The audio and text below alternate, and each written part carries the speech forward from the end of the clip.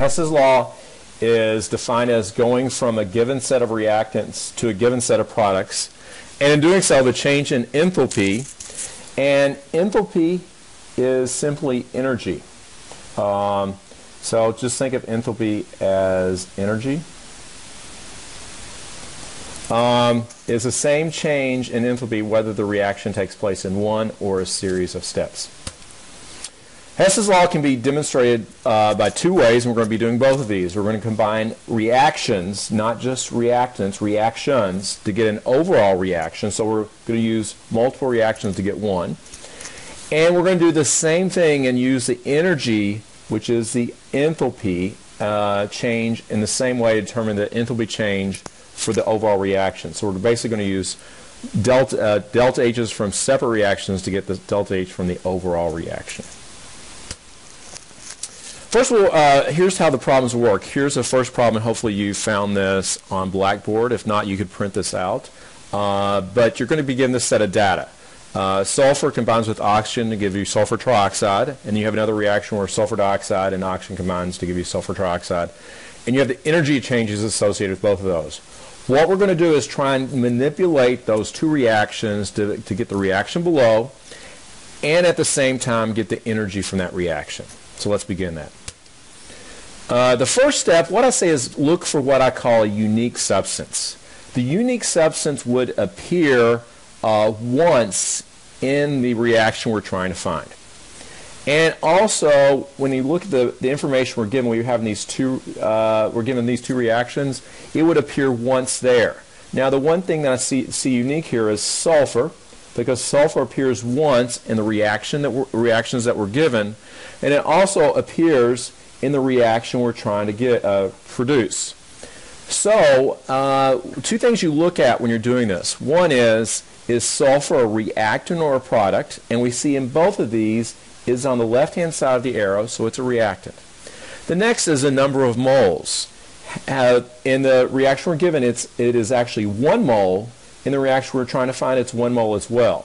So basically, sulfur in this one is exactly the same in the reaction we're trying to find and in the reaction we're given. So in that case, we write it down exactly as we see it, and that means we write the delta H, which is right down here, exactly the same as well. So this is a first step. Now we're going to try and manipulate the second reaction that's given. Okay, in the second reaction, we want to look for the unique substance once again.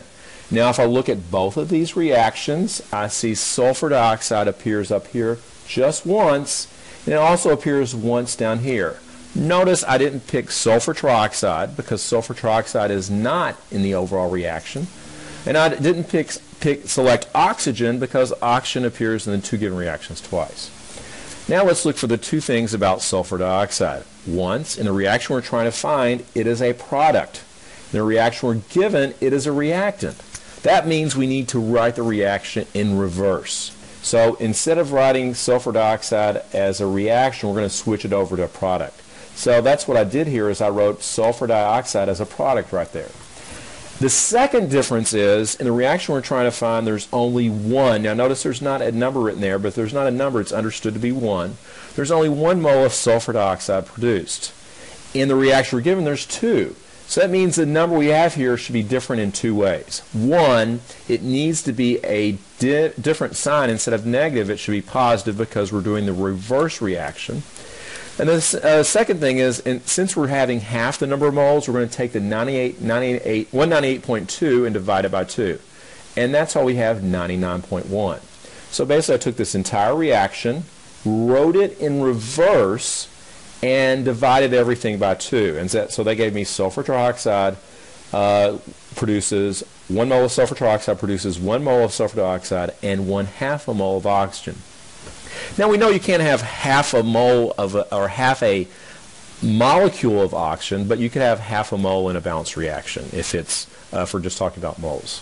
So that's the second step. Now we want to combine the reactants and the products and cross out things on opposite sides of the arrow. And if we can do that, that means we can combine the delta H values. So let's do that. So if you look at this next step, we can see things on opposite sides of the arrow we can cancel out. First thing hopefully you notice is sulfur trioxide. 1 mole is a product, 1 mole is a reactant, so we can cancel that out. The other thing you can see that cancels out is 1/2 a mole of oxygen is a gas. So we cancel out a 1/2 a mole there, and 3/2 minus 1/2 just leaves us with 1 mole of oxygen. Now we can combine what's left, and when we combine what's left, we can see that we get 1 mole of sulfur produces with 1 mole of oxygen produces 1 mole of sulfur dioxide, and that's exactly the same as the reaction we're trying to get. So if we're able to do that, now we can actually combine the delta H's. So we take the 395.2, combine it or sum it with the 99.1, and then we get the 296.1. And so that's our answer. So there's two parts to this. One is combining the reactions to get the third reaction, which we're given right here. And the second part is combining the delta H values. We're going to do one more of these, and then hopefully you'll be okay with this. Let's try one more.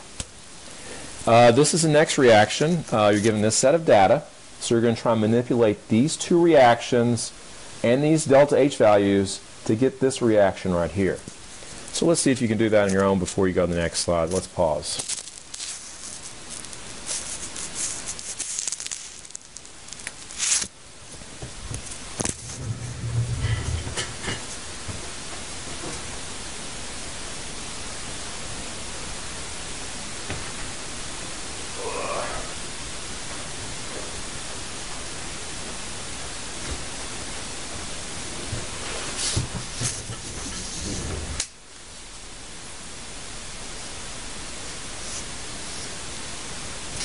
All right, let's resume recording. I thought before we did, I'd introduce you to my friend Bubba.